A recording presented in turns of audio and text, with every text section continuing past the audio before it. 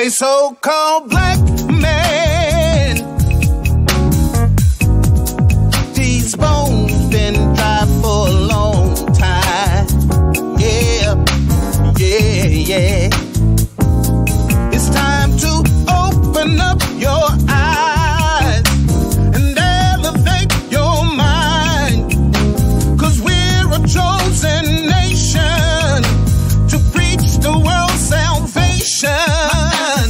Sister, yeah, it's time to elevate your mind, girl. Yeah, yeah, yeah. You're the queens of Israel, daughters of Abraham, a precious diadem to all nations. Give us perfect understanding. I dedicate this track to my granddad and my granny, Harvey and Ernestine Betts. Hey, yo, High Gators. They played a pivotal part in my relationship with the Most High God. And I remember sitting in the Wake up, wake up, wake up. Wake up, my people. To the descendants of the slave trade, before they stole us and put us on ships, we were not African American. We were not African American. I mean, you get no simpler than that. We were not African American. So I'm gonna use a simple analogy of an apple seed. I don't care where you plant an apple seed in the world, it is not going to become an orange tree or a pear tree. It is still going to be an apple tree. So therefore, we cannot change our nationality and we cannot become two different continents. That makes no sense. We were the Israelites when they stole us, and we still are the Israelites now that we are coming back to our understanding and getting our heritage back. Wake up, my people. Bible study. We're going to go to Romans 3 and 4. Romans 3 and 4. God forbid, yea, let God be true, but every man a liar, as it is written, that thou mightest be justified in thy saying, and mightest overcome when thou art judged. So I'm going to allow the scriptures to back up why we're being called African American, how we lost our heritage and all understanding of who we are, and how he's going to have a new covenant with us, and the Messiah, the one the world called Jesus Christ, the son of Abraham, Isaac, and Jacob, how he's going to come and redeem us the exact same way that Moses came and redeemed us. Wake up, my people. To the descendants of the slave trade, who are the children of Israel, it is time for us to come back to our true roots and understand the God of Abraham, Isaac, and Jacob is our God, and he made us discontinue from our heritage. So it's no accident that we lost our heritage. He made us discontinue from our heritage because our foreparents were stiff-necked and did not want to keep the laws, statutes, and commandments that Moses instructed them to keep. And because of that, he had two consequences. One, if they would have kept it, he would have put them on high above all nations. The other, if they didn't keep it, they were going to go into bondage and be beneath all nations. And our foreparents took the second one. And that's why we went into captivity. And that is why we are out here calling ourselves at the two continents. Let's get it though. Jeremiah 17 and 4. Jeremiah 17 and 4. I dedicate this track to my granddad and my granny, Harvey and Ernestine Betts. They played a pivotal part in my relationship with the Most High. Jeremiah 17:4, and thou, even thyself, shall discontinue from thy heritage that I gave thee, and I will cause thee to serve the enemy in the land which thou knowest not. For you have kindled a fire in my anger, which shall burn forever. Yes, it's gonna burn until the time of the Gentile is set forth, till the time when he sent his son back to redeem us. His son was only sent for us because he knew we were going to lose. He knew that we were going to lose all understanding of who we truly are. Wake up, my people, to the descendants of the slave trade, who are the children of Israel. The God of Abraham, Isaac, and Jacob had Moses to tell us the consequences of breaking his laws. We're going to go to the book of Baruch. We're going to be in Baruch 2 and 28. And we're going to be reading 28 through 35. The book of Baruch 28, 2 and 28 through 35.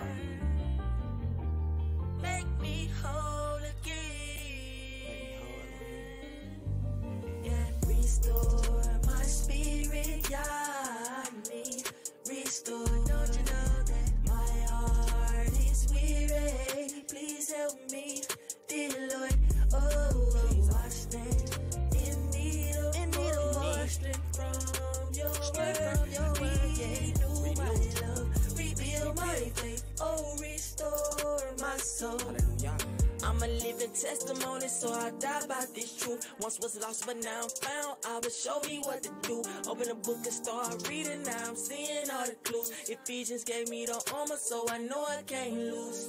I know we get difficult. Don't wanna go where sinners go. Baruch 2 and 28. As thou spoken by the servant Moses in the day when thou did command him to write the laws before the children of Israel, saying, if you will not hear my voice, surely this very great multitude shall be turned into a small number among the nations, where I will scatter them. For I knew that they would not hear me, because it is a stiff-necked people. But in the land of their captivity, they shall remember themselves. We're starting to remember ourselves. We're starting to come back to who we truly are. We're understanding that we cannot be two continents. We're understanding that that is not possible. We're not a color in a crayon box. That is not possible.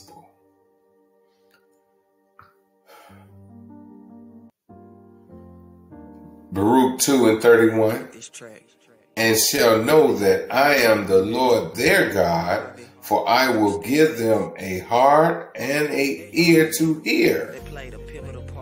And they shall praise me in the land of their captivity, and think upon my name,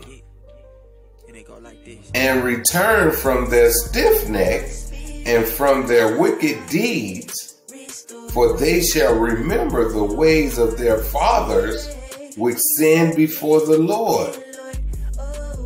And I will bring them again into the land which I promised with an oath unto their father Abraham, Isaac, and Jacob. And they shall be lords of it, and I will increase them, and they shall not be demolished. Yes, diminished.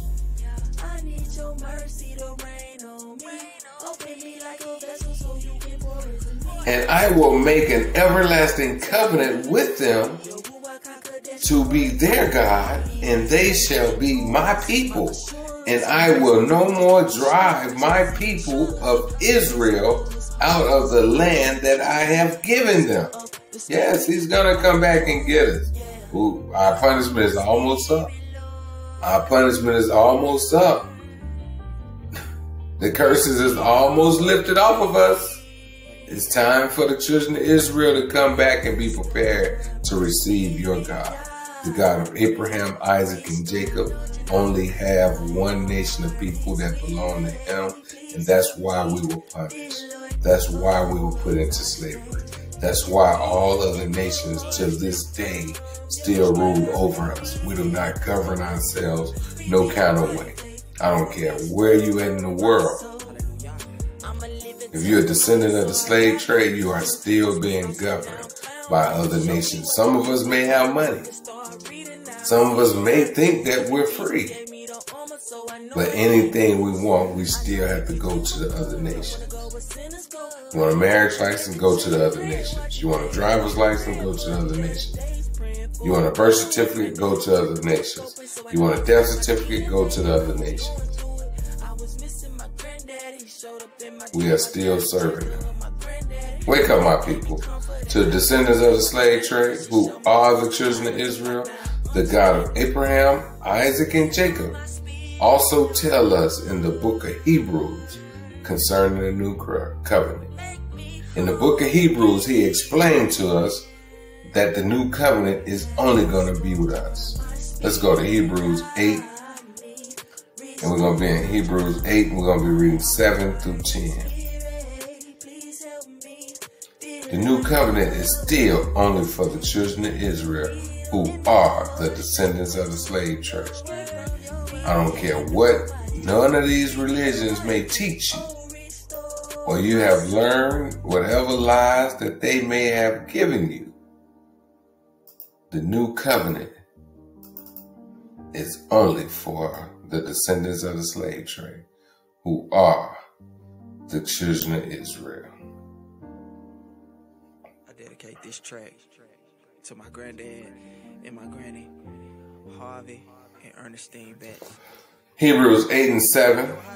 For if that first covenant had been faultless, then shall no place have been sought for the second. Meaning, if we would have kept that first covenant, if our foreparents would have kept that first covenant and didn't break the laws, statutes, and commandments, didn't become very stiff-necked and just want to follow after the other nations, there'd be no need for us to have to go into the second covenant. We'll still be living as the ruling nation on the planet.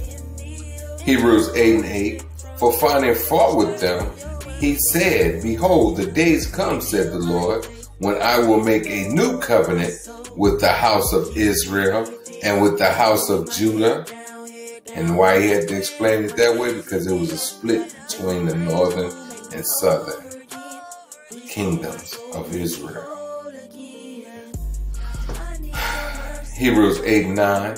Not according to the covenant that I made with their fathers in the days when I took them by the hand to lead them out of the land of Egypt, because they continued not in my covenant, and I regarded them not, said the Lord. And like he said, we was a stiff-necked people and did not want to keep his laws, statutes, and commandments.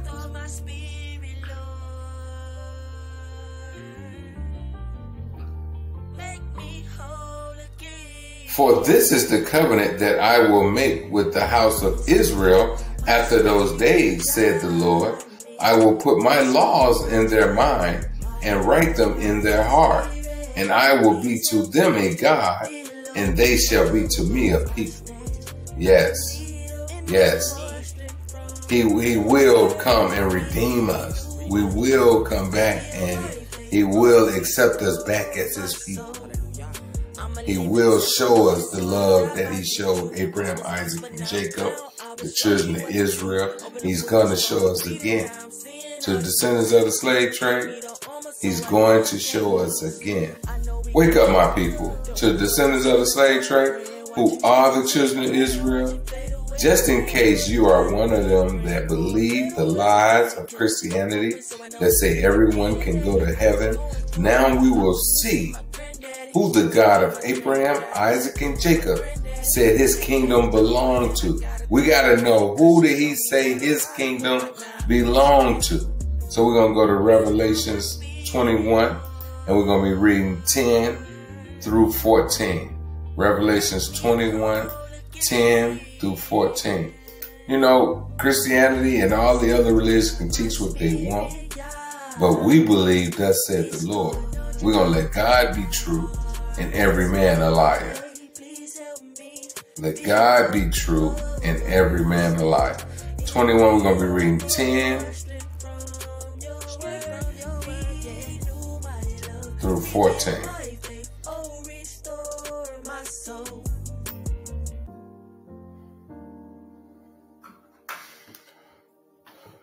Revelation 21 and 10.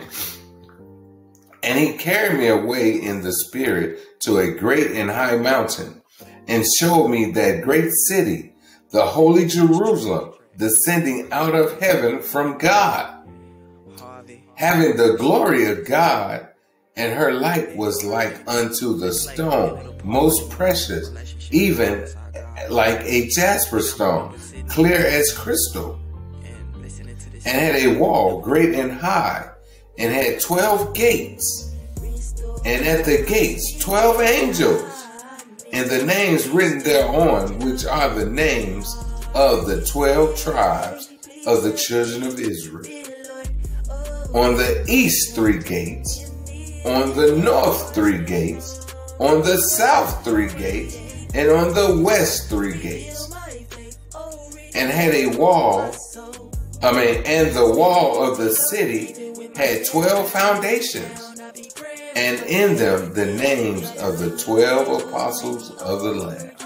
Yes, you cannot make the kingdom that belonged to the God of Abraham, Isaac, and Jacob fit all nations, because he clearly explained there are 12 gates, and the names on them gates are the names of the 12 tribes of the children of Israel.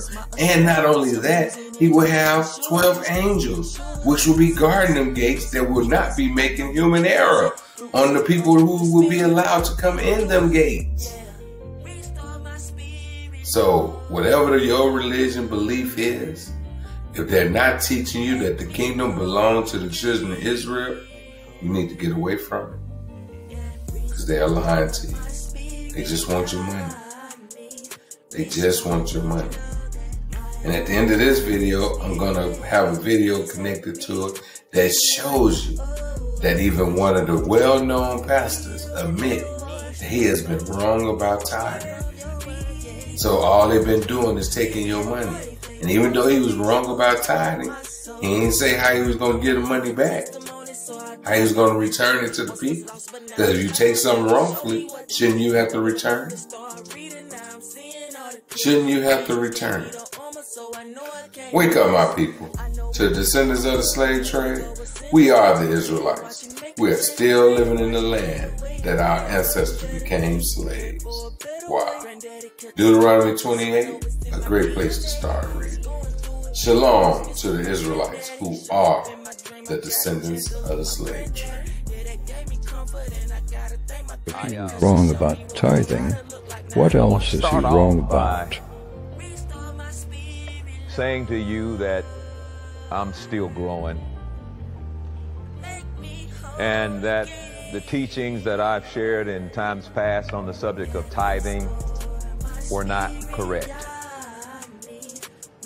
And today I stand in humility to correct some things that I've taught for years and believed for years,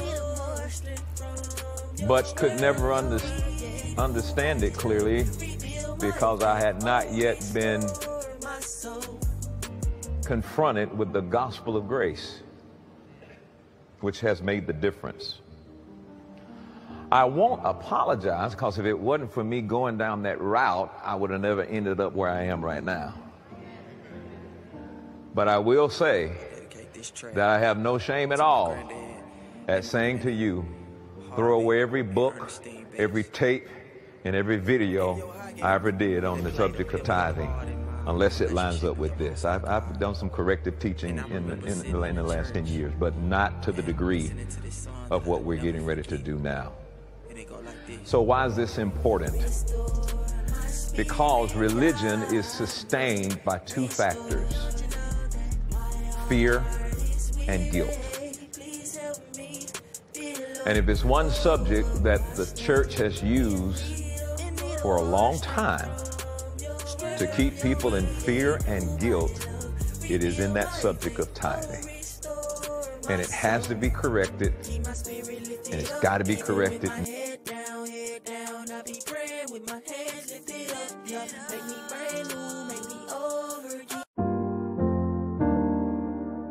I dedicate this track to my granddad and my granny, Harvey and Ernestine Betts.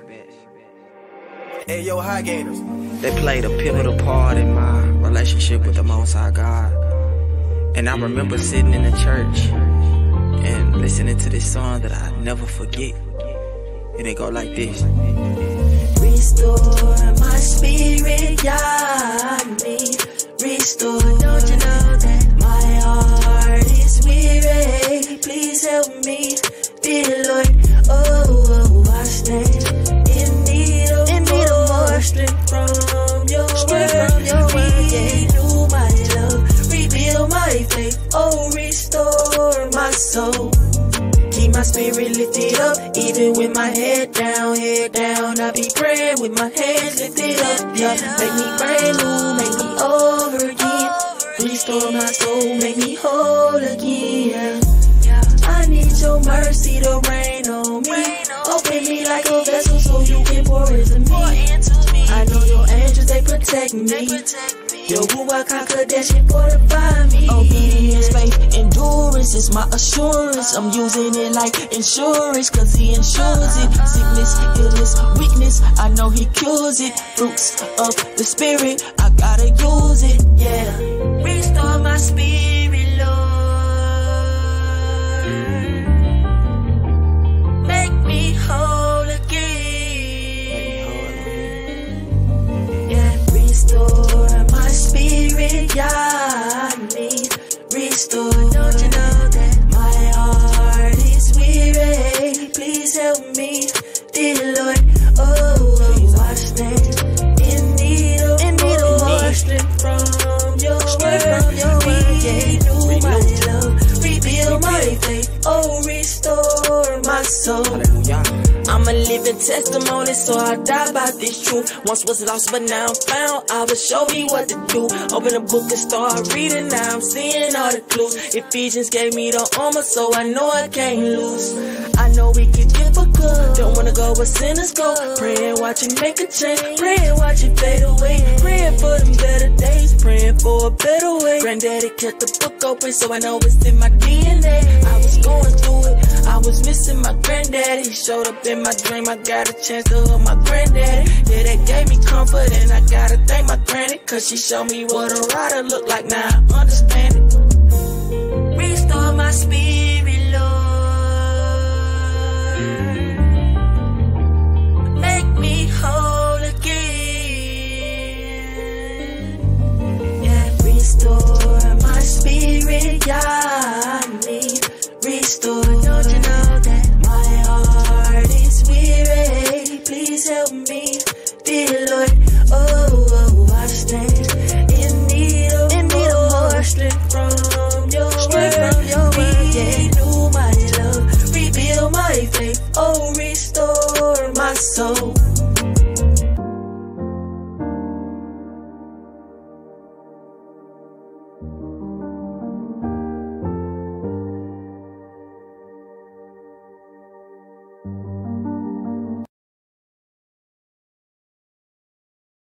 Wake up, my people. If you don't know your nationality, you don't know your purpose. If you don't know your purpose, it's impossible to feel the things in life that you are put here to accomplish. Nigger, colored, African American, black, no, we are the Israelites.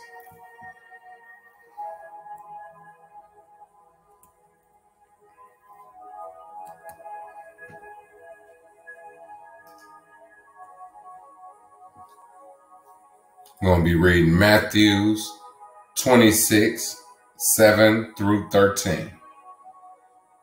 Matthew 26, 7 through 13.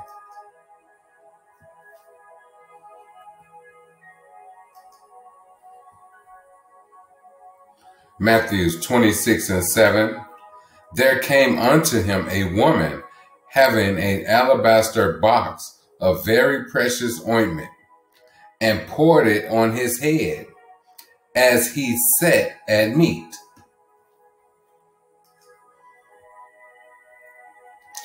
Matthew 26 and 8. But when his disciples saw it, they had indignation, saying, to what purpose is this waste?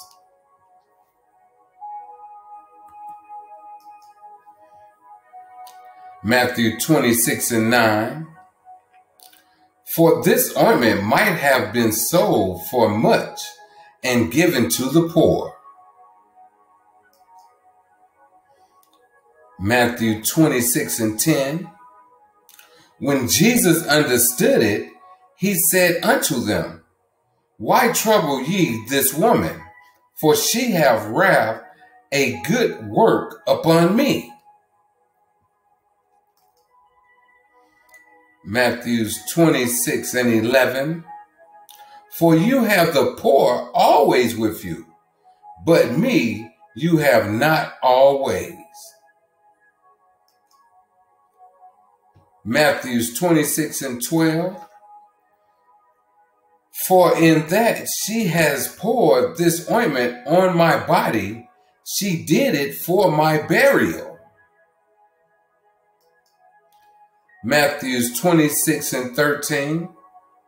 Verily I say unto you, wheresoever this gospel shall be preached in the whole world, there shall also that this woman have done be told for a memorial of her. Wake up, my people. Come back to the Most High, the God of Abraham, Isaac, and Jacob. To the descendants of the slave trade, we are the Israelites. We are still living in the land that our ancestors became slaves. Wow. Deuteronomy 28, a great place to start reading. With that, we say hallelujah.